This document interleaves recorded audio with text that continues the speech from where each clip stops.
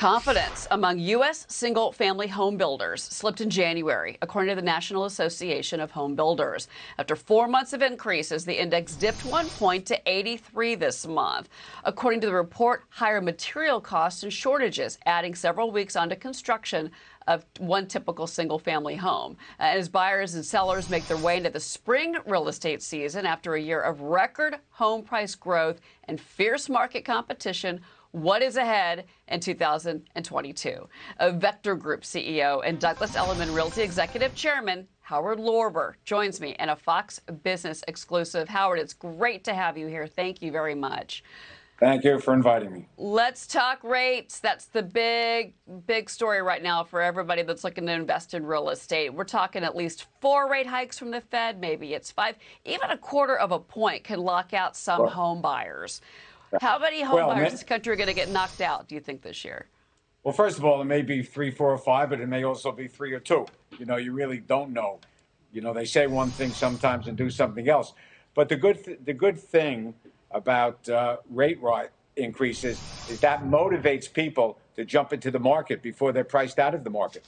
So once there are small rate hikes, they're going to go into the market because they're just afraid it's going to keep going, and then they'll be priced out. So what does that mean for prices? Because U.S. prices for 2021 jumped 19.1%. Yeah. And then I was looking at some estimates for this year that, like from Realtor.com and Redfin, they're saying maybe 3% jump in prices for 2022. Where do you stand? Well, look, I think the luxury markets are different than if you just look at the total price increases of everything. And we're primarily in luxury markets. And we think that those markets will continue to outperform the rest of the market. So we're thinking more than 3%. And if you look at what's going on, that it's not just interest rates. You know, we have inflation. So people know that there's inflation. They know real estate is going to be more expensive. New homes are going to be more expensive. Doing renovations of homes is going to be more expensive. That's going to push them into buying. And then with all the money coming into the economy from all the different programs. So I think there's a bunch of different reasons why the market is going to stay strong and continue.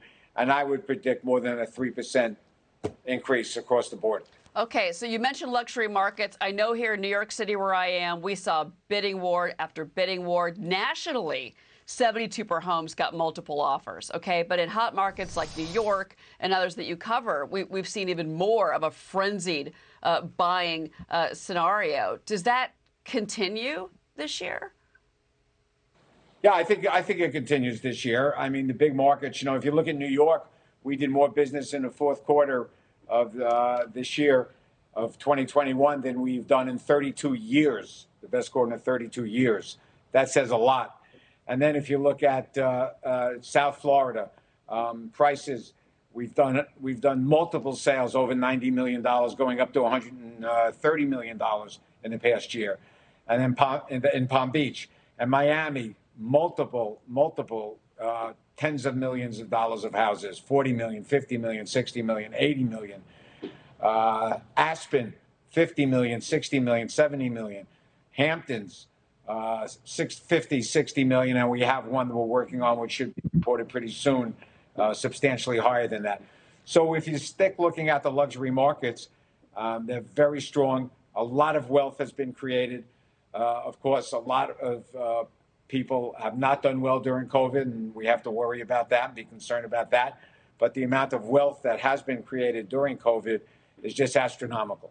Well, I think one of the things during COVID that we thought is once we started to get out of COVID, this is before Omicron came along, we were thinking that maybe a lot of those elderly owners would start to maybe put their homes on the market because then they were ready to go. But if they were kind of frozen at home, you know, seriously at home during the pandemic. That leads me, though, to the question about inventory, because right now you've got, and this is a national number, I think we're at 40% low, or hold on, 40% inventory right now. Yeah, we're at like a 40% low for inventory or something like that. We're just down in inventory. Yeah, but as prices go up, that brings new inventory onto the market. That's what happens. Prices go up, and then the sellers come back in, and then the buyers are there waiting, and all of a sudden you have more inventory to sell. Okay. All right. Well, we shall see. There's a lot of question marks about this year, but thank you for your insight. And You've got what, $3 billion real estate teams under Douglas Elliman. Pretty impressive, Howard. Howard Yeah, Lorber. we have three. We Yeah, have three. that's Thank you. something else. Thank you, Howard Lorber.